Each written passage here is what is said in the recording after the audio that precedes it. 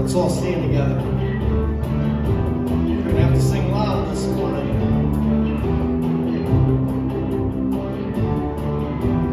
Heaven thundered and the world was born.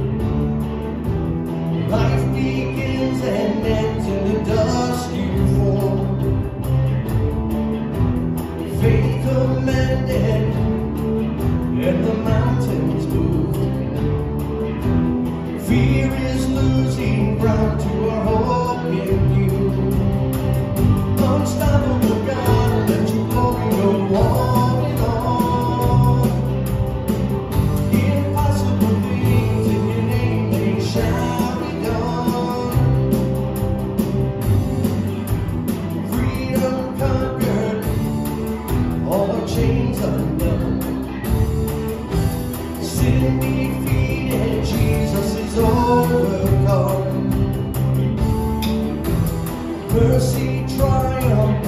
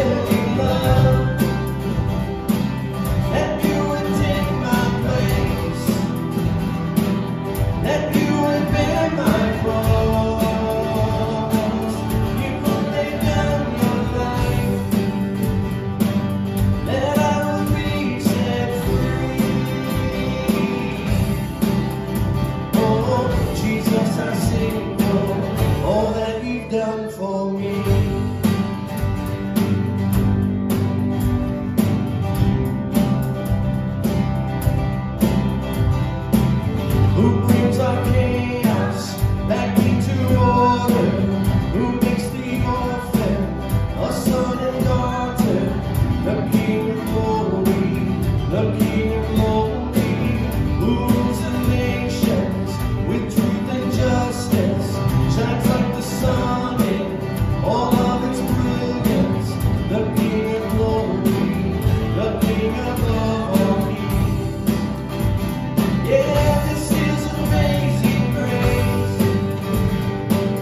This is unveiling love. That you would take my place, that you would bear my cross.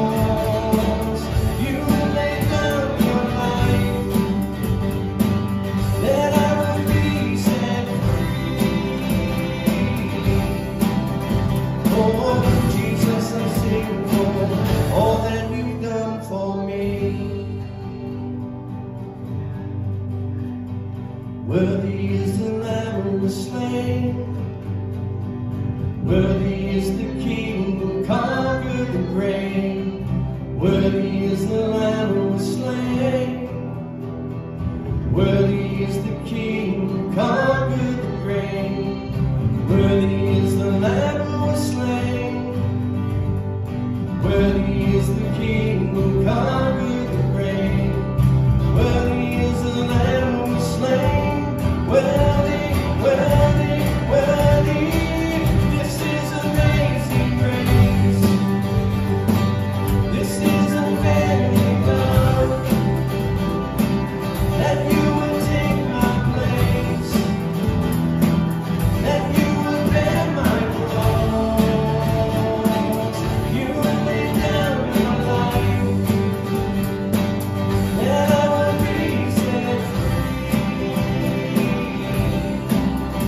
Oh, Jesus, I sing for all that you've done for me.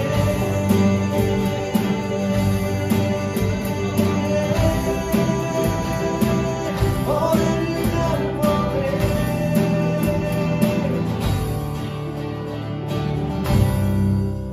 Amen. Amen.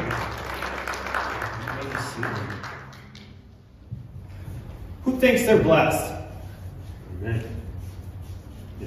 We all have our own idea of what it means to be blessed, though, right?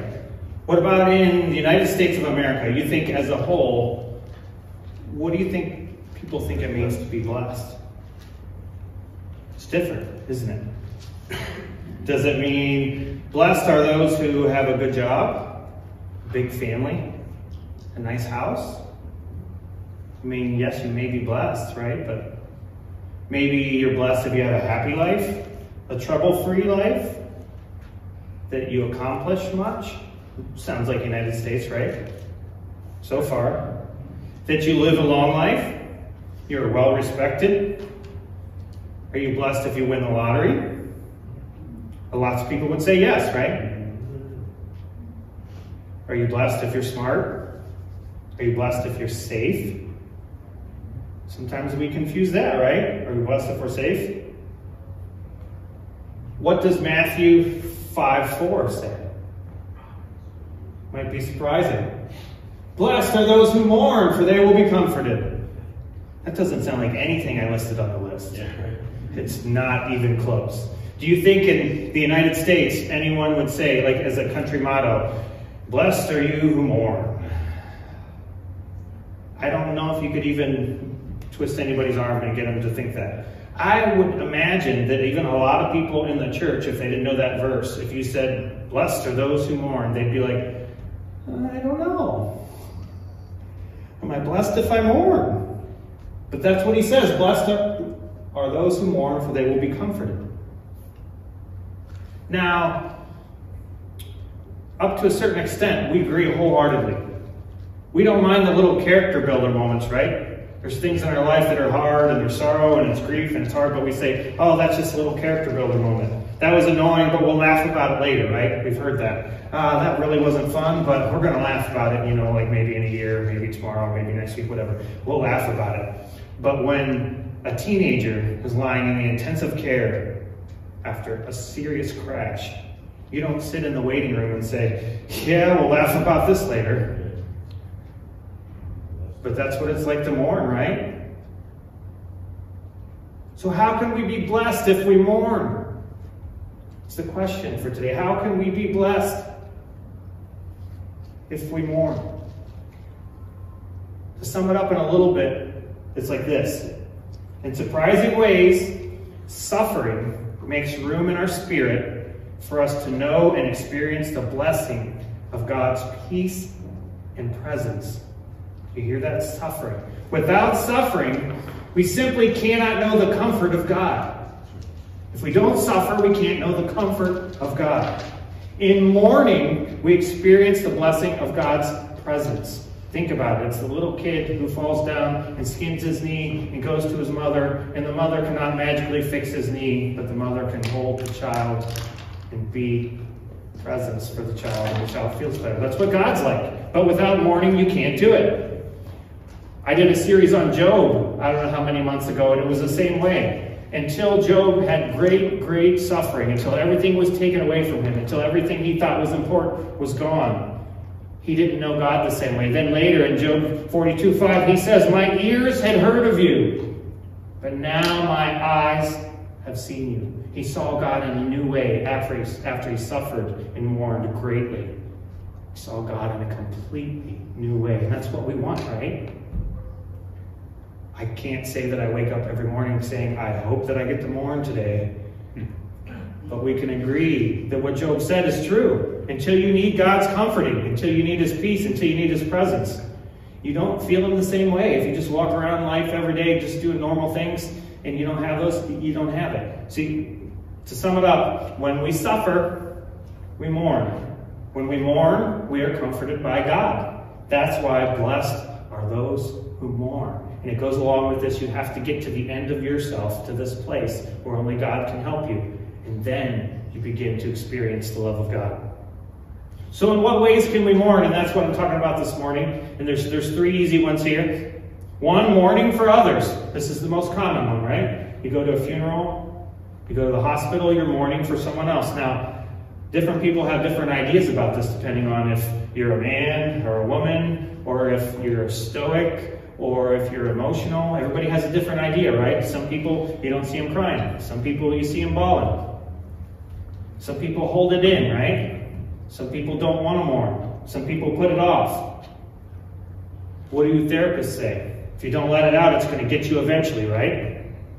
Not just therapists. Lots of people say you have to deal with that.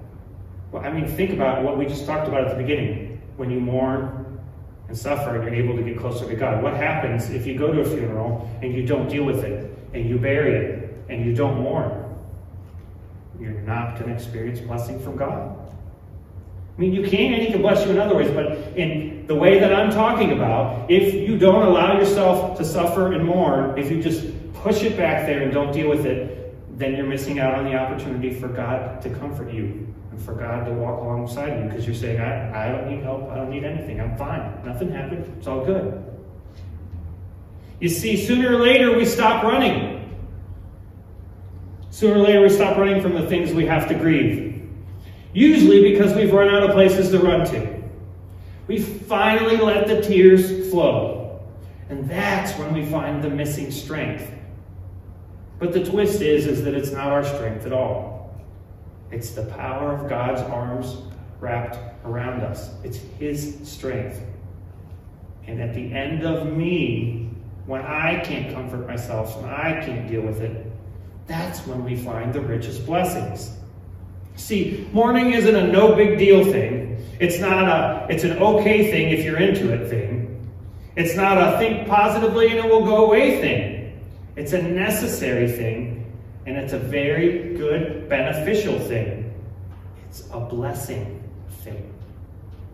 Just like Job, if you grieve and you mourn, then you can feel the presence of God in a way that you don't in other stages of your life. You just can't. If you say, I can handle it, and I don't need anything, and it's fine, then you don't experience the richest blessings that you can get.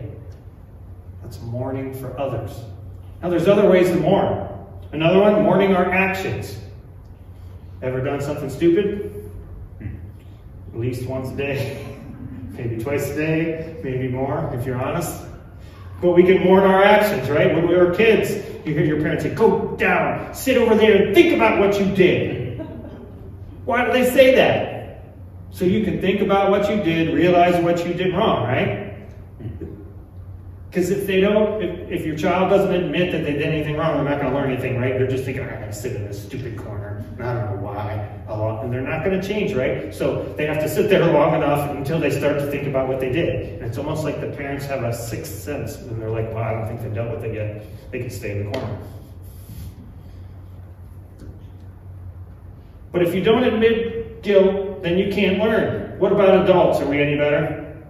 No, same thing. But what do? Do we sit in the corner? No, we make excuses.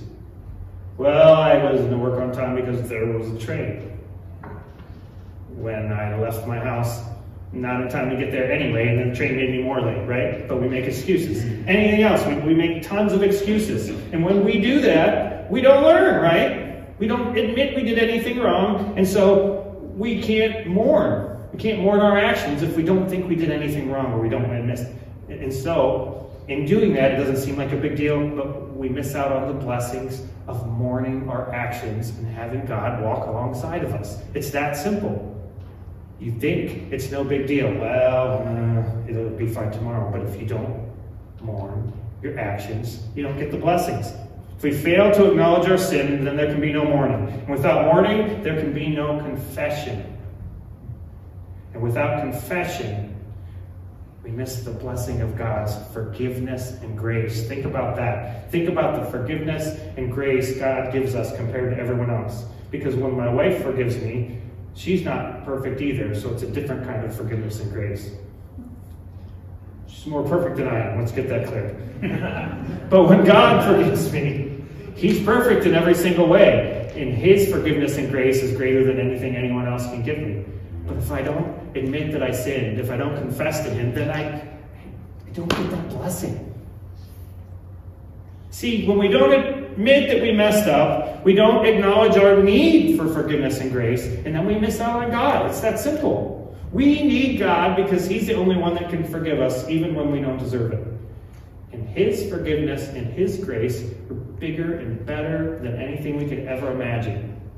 We can't get it on our own. Now, it hurts to admit we're wrong. I know it does me, for sure. Ask my children. And confession can be painful. It can. But think about it. On the other side of confession, there's a feeling like cool water rushing over you on a blazing hot day.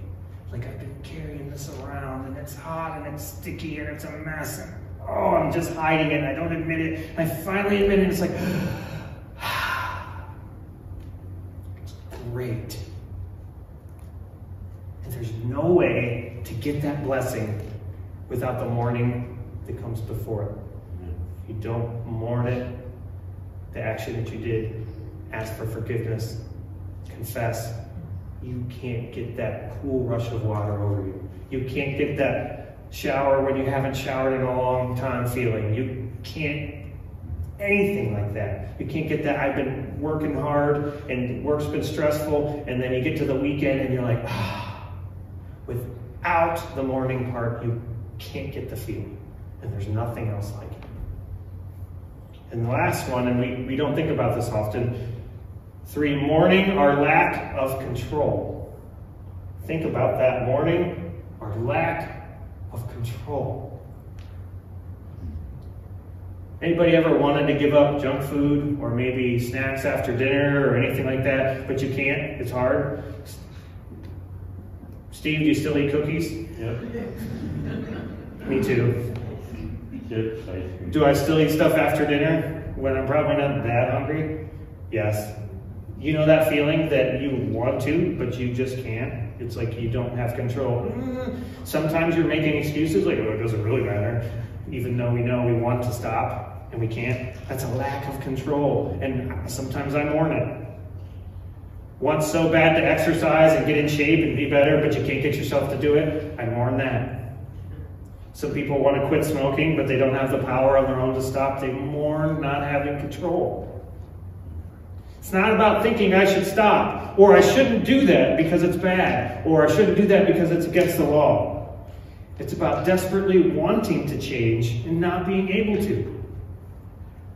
It's about sinning and feeling so bad about it and never wanting to happen again. Think about that. That's what mourning is.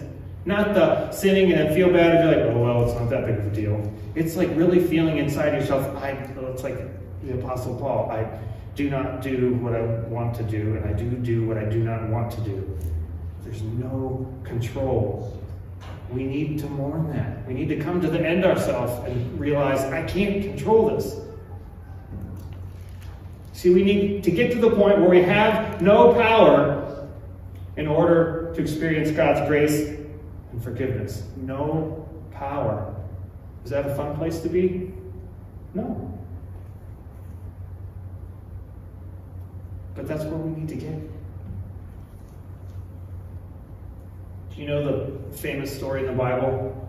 I call it the wind, even the wind and the waves obey him. And it's just one of the most amazing things. Like if I go somewhere, I'm on a missions trip or whatever, I go to be a guest at a youth group and they say, hey, why don't you go up and share something with us? And I'm like, I don't have anything ready. Then I immediately go to Matthew 8, 23 through 27, because it's one of those stories that it amazes me so much that I can't help but talk about it. Like I don't have to have a script or anything. We don't have to read it, but just so it's Matthew 8, 23 through 27. But it's where the disciples are in the boat and they go away from the shore and they're by themselves because Jesus decided to stay back for now. And all of a sudden there's a big storm. One of them, he's not in the boat. The other one, he's in the boat sleeping. Either way, I feel like he's not helping me, right? Anyway, the big storm comes up. And eventually they find he's there and he's sleeping or whatever, and they're all freaked out because Jesus is with them and they feel invincible normally, but now there's this storm. And if you've never been on the water on Lake Erie or the ocean, you just don't understand. If you're in this little boat and there's waves that are 15 feet high or whatever, you are powerless. Literally, there's nothing you can do. You can hold onto the boat tighter, you can hang onto your life jacket, it doesn't matter. The feeling of, first of all, I'm going to fall out of this boat. Next of all, I'm going to be trying to swim and keep my head above water in 15 feet high waves or worse or whatever. I like to think that I'm a pansy enough that if they were 3-foot waves and I was out of the boat, I'd probably be pretty scared still, that I can't control anything and I don't know what's going on. But here's this thing. And what happens then? They shake him awake. Come on, Jesus, come on. Look at those waves. They're huge. We can't do a thing. We're stuck here. We're going to die. Don't you even care? You're taking a nap. That's how we feel in life a lot of times. Something really bad's going on and we're like, why are you taking a nap? I'm down here suffering. But only they were there with him physically. And they're like, come on, can't you do anything? And he's kind of like, it's like when my kids bug me on my Sunday afternoon nap. Can't you make your own food? Can't you do this? Can't you whatever? And he's like, okay, stop waves. Stop waves. Like it's no big deal, because it's not for him. But they'd never seen that before. Can't do anything. Totally stuck. And he wakes up from a nap and does more, you know what they say, more before 5 a.m. than I can do in a whole day by snapping his fingers. And the storm's gone, and the waves are gone, and it's calm, and they're all sitting in the boat, kind of going like this. We don't know what's going on. And one of them says that famous line.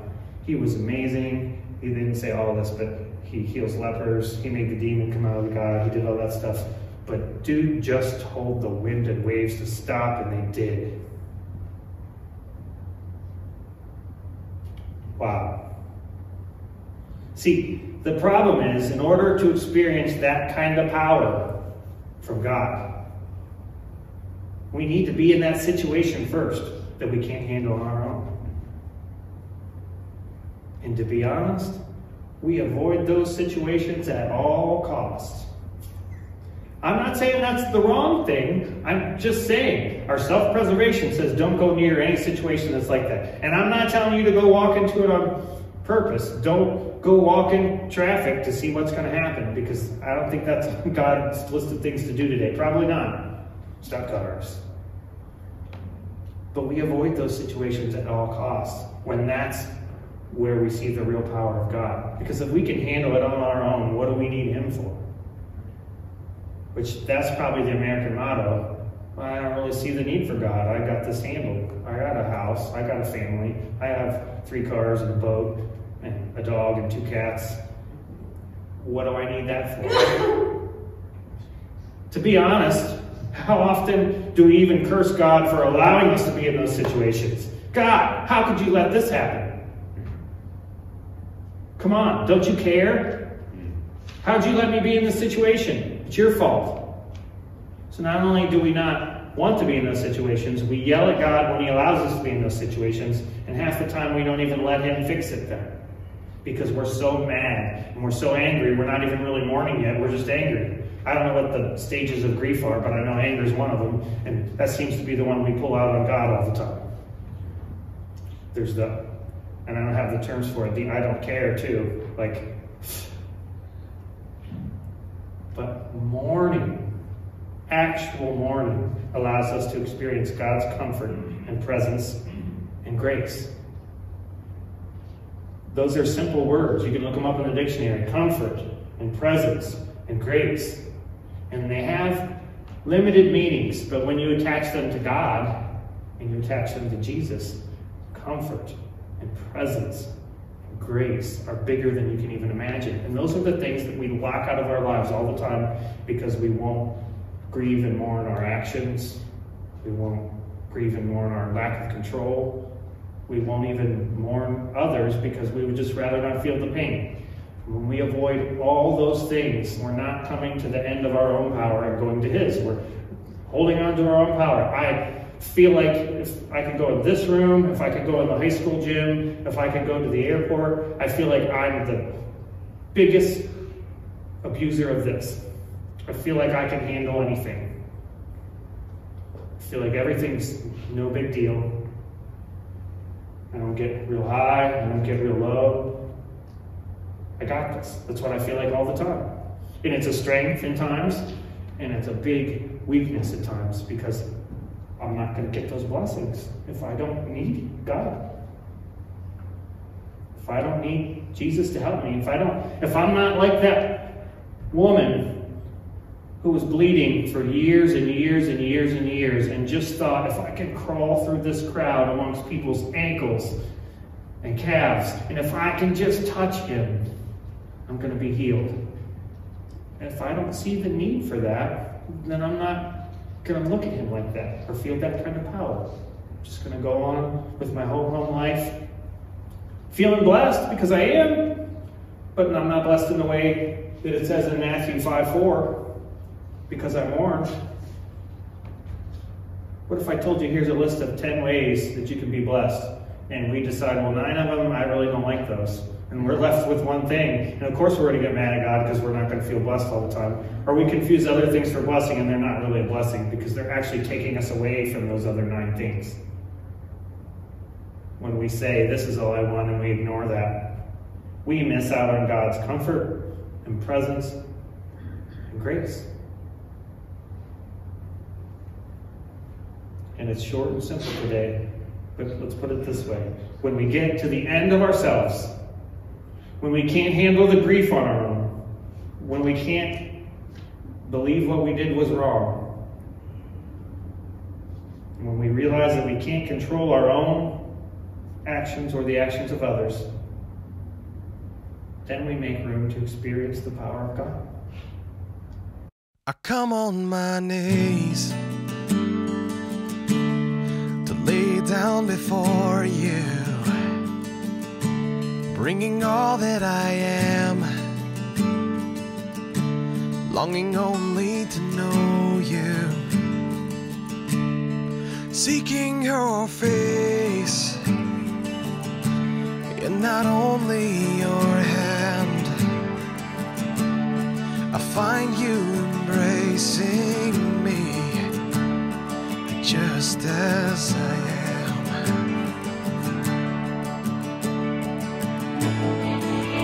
And I lift these songs to you and you alone,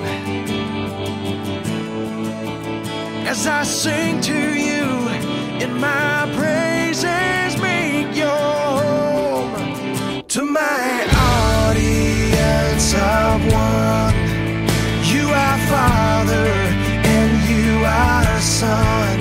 As your Spirit flows free, let it